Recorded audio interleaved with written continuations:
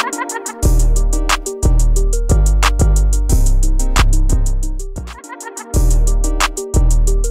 everybody, it's Tanya. Welcome to my channel. If we haven't met before, I am a light code activator, a crystal whisperer, and a channeler of spirit. And a lot of the channeling and messages that I bring forward now are coming through artwork. This particular piece is a little different than I've normally been doing, and I wanted to share her and some of the process as I talk about something that somebody had asked me on my blog and I talked about on a live feed, and that was, why is it that you're doing what you're doing? What are your beliefs around spirituality and star seeds? And how exactly are you doing the channeling work? So I'm going to share a bit about that process, and it's a bit longer video than normal, so please feel free to skip through to whatever part you feel the best and sit back, relax, and enjoy. So this little star being has evolved over the last 6 months, I'd say. And it started out as a background, many of which I do for a lot of other paintings, a circular background, and then I was like, I think I need to create a face out of her, and so that's what I was working on, and trying to get her, let her personality come out as it did, and I love these stars, and I have to say they were influenced by a painting that somebody did for me ages ago. It was one that I had commissioned through a reading, and I really enjoyed it. And I thought it would be sort of a neat idea to play with. And I think she might need some pink in her hair and stuff. So that's what I'm going to do. So if there's no questions, what I'm going to do is just talk about the process a little bit and why I'm doing what I'm doing. So I've worked as a healer and trained as a professional homeopath and did energy healing for a while and really loved it. And part of that process was, you know, getting connected to spirit. I've always been connected to spirit and nature and elementals, which are the spirits of nature. I'm just going to put a little pink in her mouth here.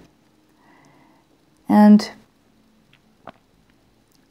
part of that process was getting very relaxed and calm and ready to work with spirit. And as I did that more and more, I started to find that I was getting more connected, and then I was getting more messages that were kind of the information that other people needed to hear. And so I got the little nod that it was time to share that information out into the world. And so that's part of how this started, was through doing the channeling and then letting it come forward. And as I did that more and more, and I work already with a large group of spirit, so it was nothing new, but it was fascinating to see it evolve. And as it did,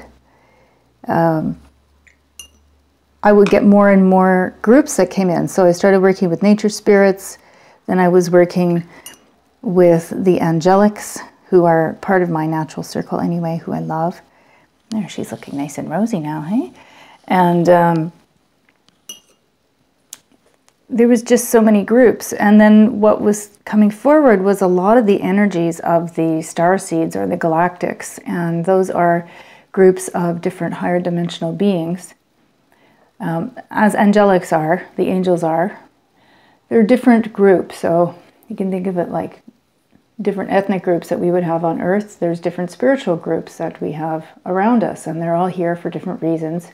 And many people really identify with them and feel that they themselves are what you would call a starseed. And the starseeds are people here to work with others and the Earth and her animals at this time, and bring forward the healing, the messages, the connection that we all need with each other. And I was getting a lot of messages for these people, and I thought, well, that's pretty cool. Need to be sharing that. And so I was sharing it through healing work, and then through meditations and whatnot. And then it decided that it was going to connect back to my art. And I used to do photo representational type of paintings in acrylic, and so I would see a photo and I could replicate that, and that was how I was used to doing art. And then I quit for a very long time and started to do healing. I was actually trained as an artist for many years, and it was very interesting to see, like, I've always been creative. Creativity always is in my life, and so it was fascinating to see how it was evolving and going into different places, and I was really enjoying that. And then seeing it come back into the art again was really spectacular because it was so different from how I had been working. I had always been, you know, it was very clean, precise. Like, let me show you some of my brush. That's a quadruple zero brush. So it's got like maybe 5 hairs in it, maybe. So that's the level of precision that I was doing. And I still love that. I still do pointillism drawings and whatnot. But then I decided I wanted to try something totally different, and so that's where the watercolor came from. And watercolor is totally the opposite because you cannot control it. It's going to go where it wants, the colors are going to blend. Sometimes you're going to get the broccoli effect, which I love. Sometimes you get the gradations and the granulation of the paint where the paint separates. I love that as well. And it's all just such a magical experience that I just loved it. And so it was totally unpredictable. It took a long time to get used to it.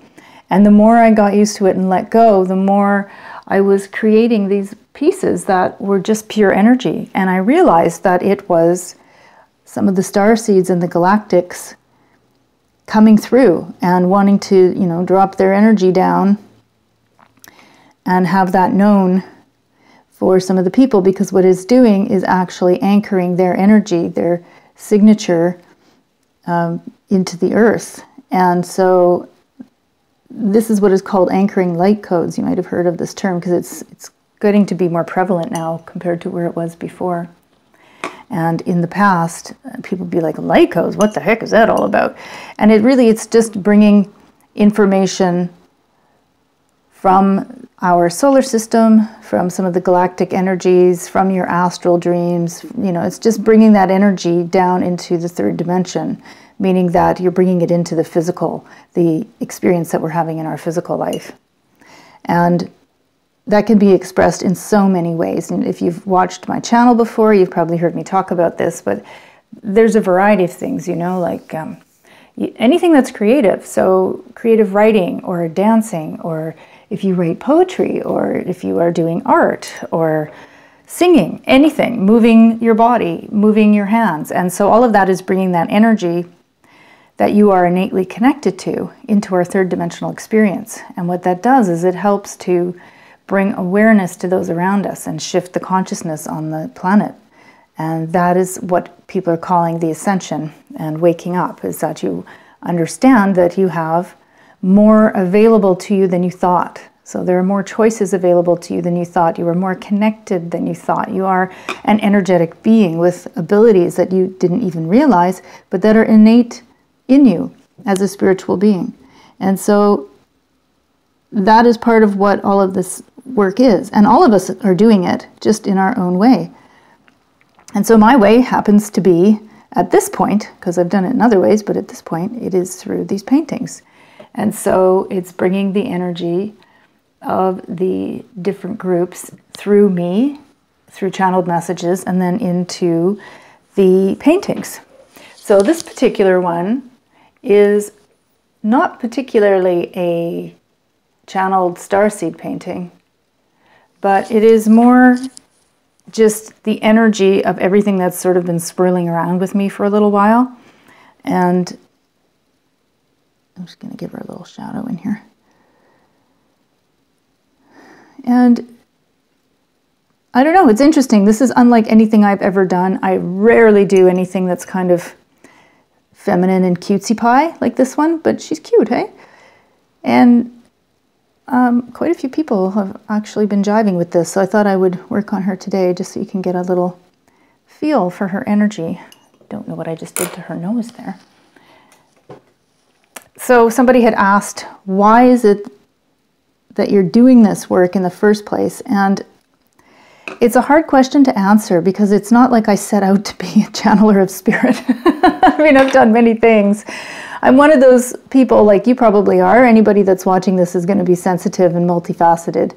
And, you know, so I have like, what, 3, 4 professional designations. I'm not using any of them at the moment, and that's okay. Perhaps later, you know, 5 years of training to be a homeopath, and I'm not doing it at the moment, but that's okay. It might come later, and it might, I'm actually feeling it's going to probably come back later and be mixed with other work. But anyway, I digress. I'm very good at the digressions.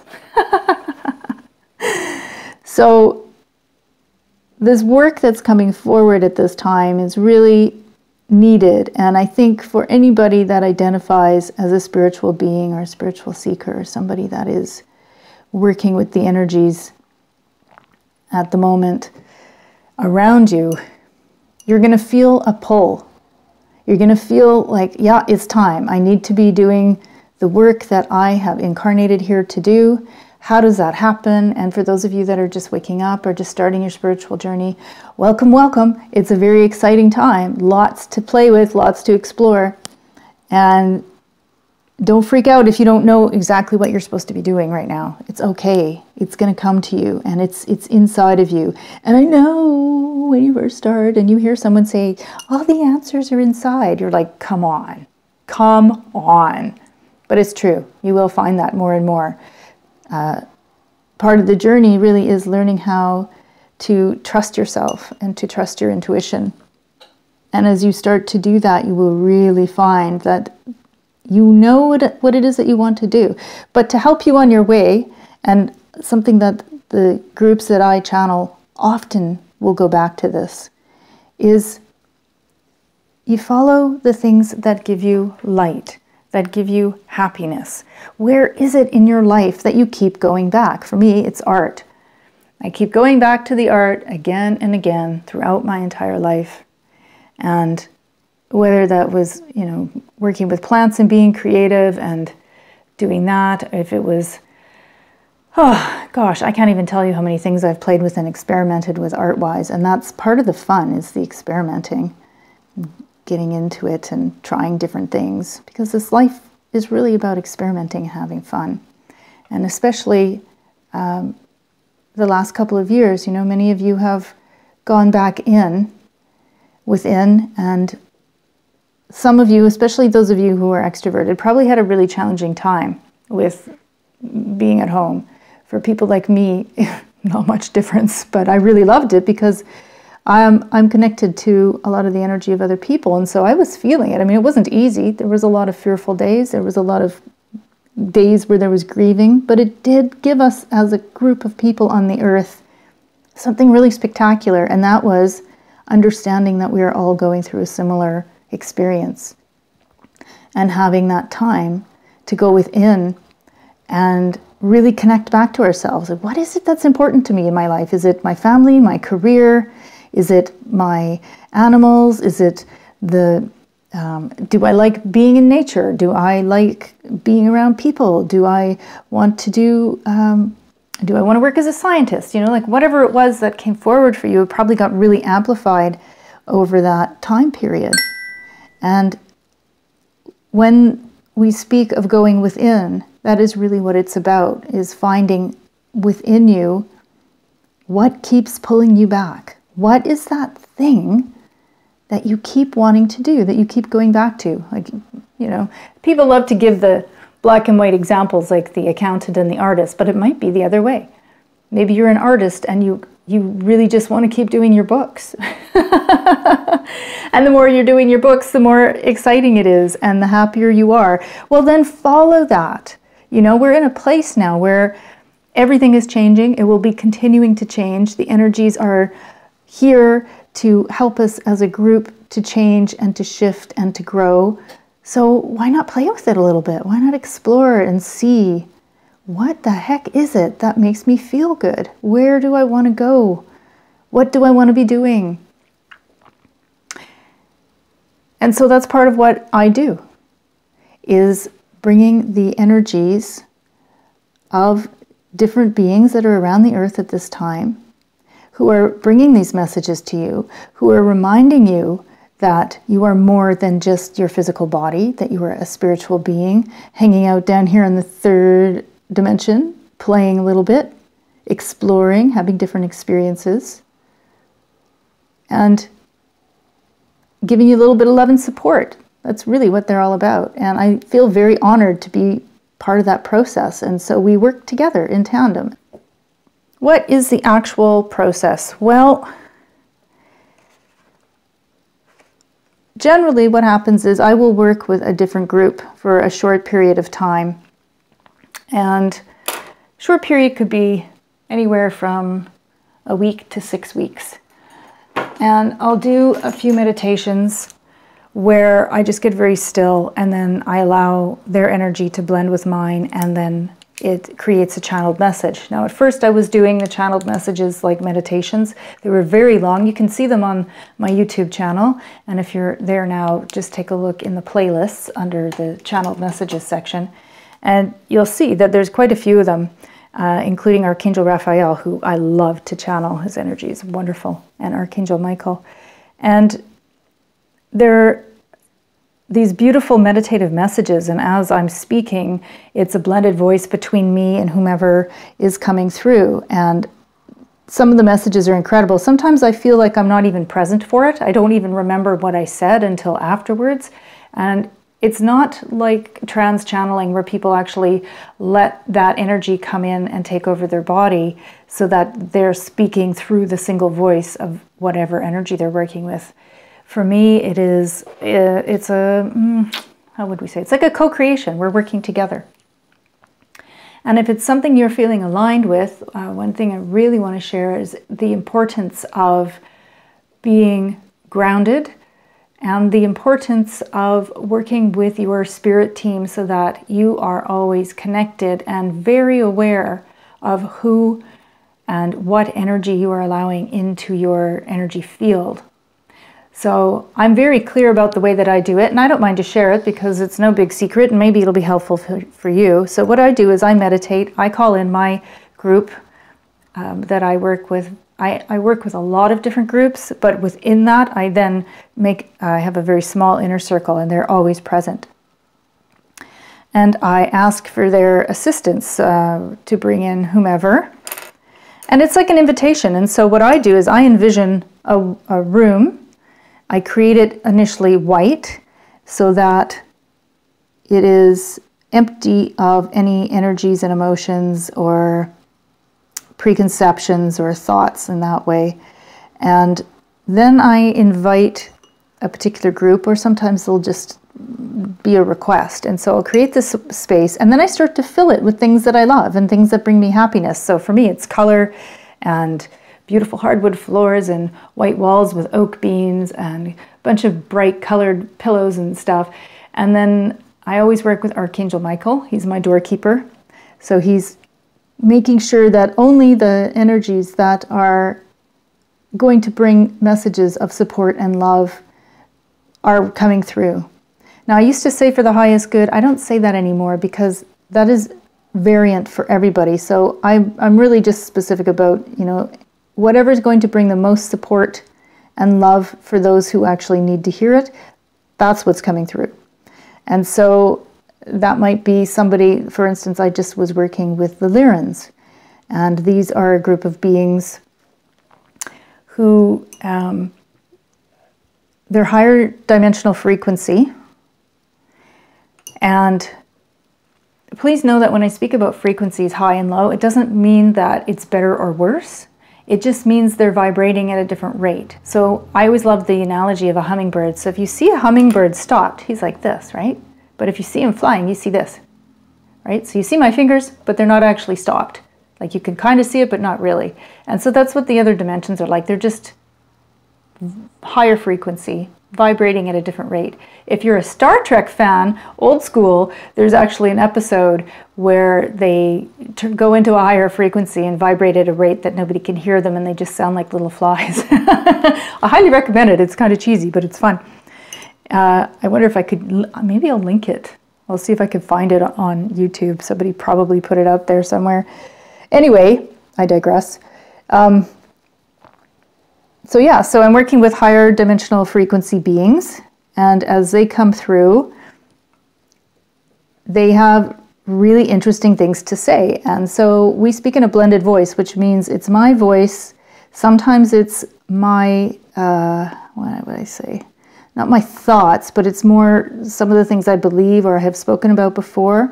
And so concepts, this is the word I'm looking for, my concepts of experience on Earth, because they're not always, sometimes they're not from Earth, right? So I'm speaking with beings that haven't been to Earth, and for them it's hard to understand what it's like to be in density, what it's like to be on a plane of existence where we have time, because time is really just a construct here in the third dimension where we are feeling like we don't have time.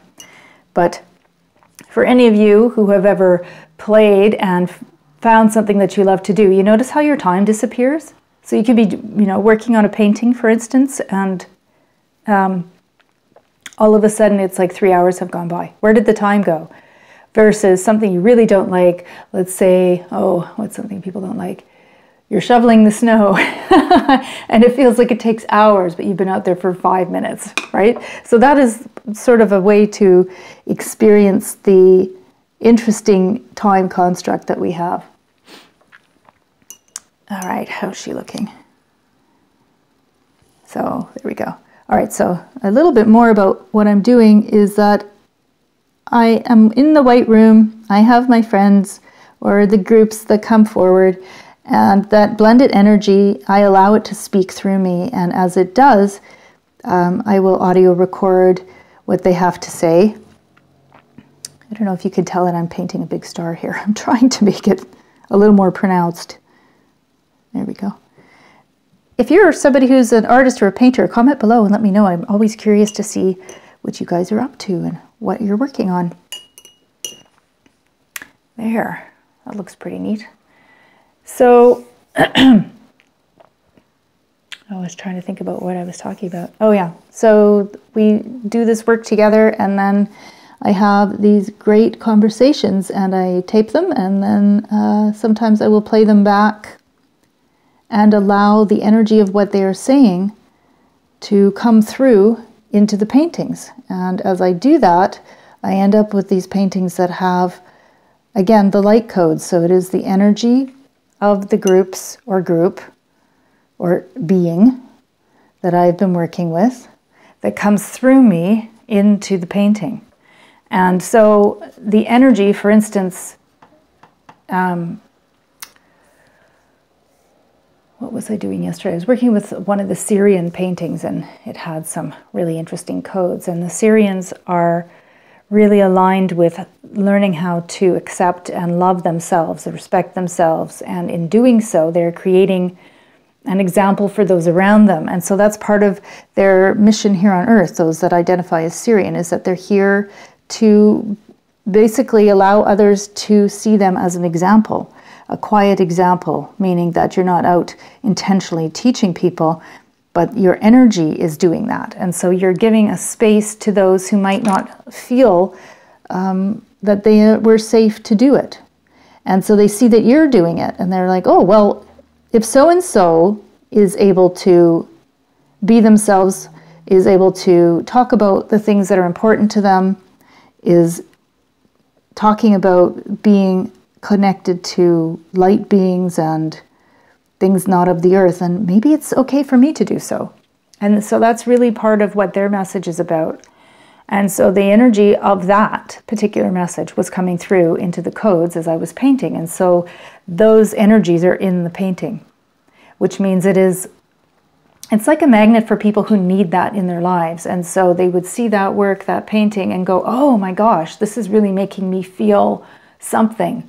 I don't know what, but on some level, I'm starting to feel a connection, and I want to do some work with that. What is it that I can be working on? What is it that I need to be aware of in my current day-to-day? I'm just going to give that a little spritz. Spritz, spritz, spritz, spritz, spritz. Spritz. That just activates the paint, and because these are, they have a lot of binder in them, this just allows the pigment to come up. You get a nice deep pigmented color when you just allow the water to do that. So I'm just going to put those off to the side and let those go, get a little depth of color. She's looking a little pastel-y, I think, so she's got probably a little bit more work to do on there. Let's see, I think I'm going to put some gold in her hair. A little bit of gold. So yeah, if you have any questions about anything that I'm talking about, let me know. Always wonderful to hear from people that are watching. Let me know why you're watching, if you just found this by mistake, or if you're enjoying the painting process, or perhaps the messages of spirituality, or how to channel, or, you know, what is it that is pulling you here today? Just out of curiosity, just pop it in the comments on the replay and let me know. So I am, at the moment, just making a bit of a darker gold, just to get a little bit of depth in the shadows in her hair here. So I'm trying to let some of these stars that are in the background come up, give her some highlights, because every girl likes a highlight, doesn't she? Got to have some highlights in your hair.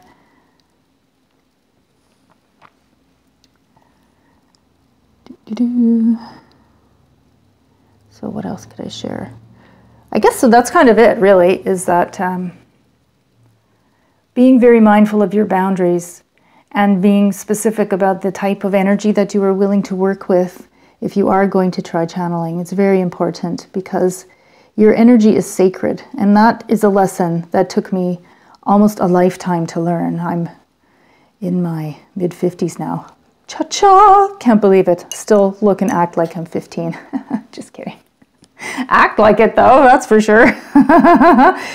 But it's quite a journey, yeah, and it took me a long time. I am someone who's suffered with chronic illness my whole life. I've always, well, not always, but for the most of my adult life, had these bouts of exhaustion and no idea why.